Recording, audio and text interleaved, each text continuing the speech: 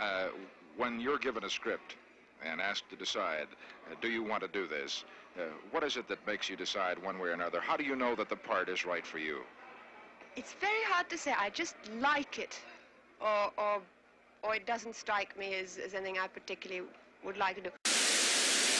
It seems like this stuff is getting to me. I've been at it for 2 years, this channel. It's been a really interesting experience. So with that, I'd like to say, Happy New Year. It is now 2015. Every year appears to be some sort of change in pace for most YouTubers, looking to start the year off with the goals that couldn't be reached during the past year. Like 2014 and 2013, here's my New Year's channel update. Talk about low-budget flights, no food or movies, time out. So I'd like to start off by thanking each and every one of you that supported me last year. 2014 was a year of success for my channel, and it would not have been accomplished if it weren't for my fanbase. In last year's channel update, I emphasized my relevance on YouTube and how I wanted to produce more Let's Plays. For the most part, I didn't do any Let's Plays really. Well, I tried nights, and I did a Q&A Let's Play on Sonic 2, the Master System version. I think that's about it. My reasoning for this is, well, I like doing what pleases my audience the most. My discussion videos are what made me Steven Nux. No one really did Sonic videos the way I did, so I wanted to keep that strong on my channel. So many users do Let's Plays, which is fine, but I aim to be as original as I can. And for me to try LPing, especially now, it doesn't really work out. Basically,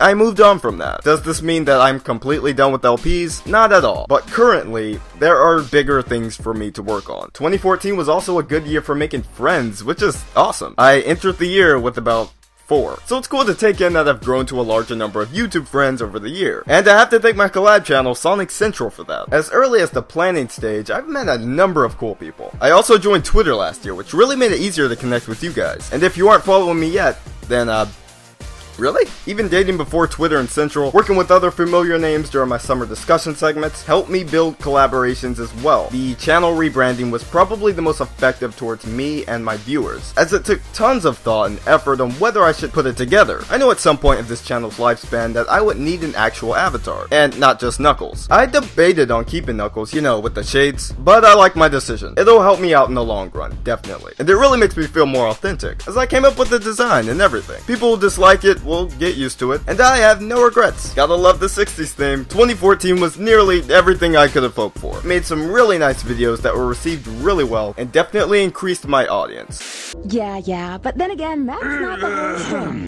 Now, enough about 2014. Let's talk about this year. 2015. Do I have any major plans for this channel? Well, yeah, there are some things I'd like to discuss about the upcoming months. Before hitting one of my main goals of 10K back in November, which was really amazing by the way, thanks again guys, I've always had the idea of trying new things once I got to 10K. Since I reached the goal at the end of the year, I felt as if 2015 would be a good time to give it the necessary follow-up. This year, I am wishing to make this channel easily known for whatever I present, and I'm on the right track with that. So as for what I'm going to be presenting, I will continue to improve my discussion videos. I will make sure that this channel is charm and uniqueness as usual with videos you won't see coming. LPs will continue to be on hold until future notice, and for the first time ever, I will be doing video game reviews. Yes, this is a new focus for this channel. 2015 will be the year I start reviewing games. Whether it's spin-off Sonic games, non-Sonic games, I'll give my shot at doing it in the most original way I can. That way they stand out from everyone else's. I can only hope that you guys look forward to my reviews and whatever else I have to offer in the upcoming months. I think they have something very, very good, and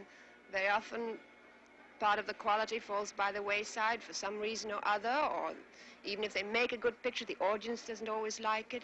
It's a very tenuous, elusive thing, you know. For those of you that have been supporting me since the beginning, and even my newer subscribers, we're going places. I've talked to and befriended people that I never thought I would, and it feels amazing to be in this position. 11K may not seem like a lot to some, but this channel has surpassed other channels that I watched years ago. Channels I never thought I'd pass. It's just crazy to think that if I wasn't Steven Nux and just some guy starting YouTube, I would probably look at it as this established YouTube channel. And to emphasize how special that is to me, I didn't have many friends throughout the past 2 years. I didn't get any shoutouts from any big YouTubers. I didn't guest star in any popular video. I stayed independent for a while, and I like to think that people just enjoy what I say and what I create. So again, thanks for everything. I can't fully express how amazing that feels in this one video, but seriously, let's make this year count. And I will talk to you guys later.